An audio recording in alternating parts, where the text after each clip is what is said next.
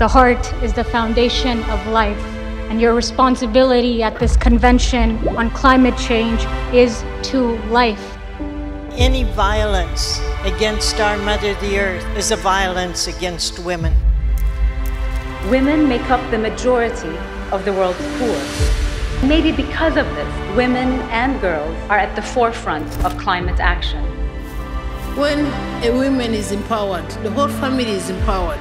So if we take care of women, we take care of climate change.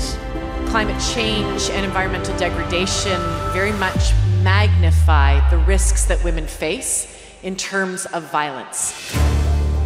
Here is a golden opportunity to address gender inequalities in the labor market by creating decent work in sectors that benefit women, including the care economy.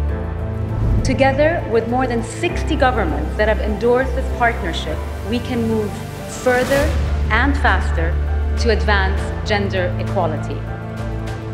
Let's make this day the first of many days where we all come together to ensure that women are part of the solution to dealing with the challenges of climate change.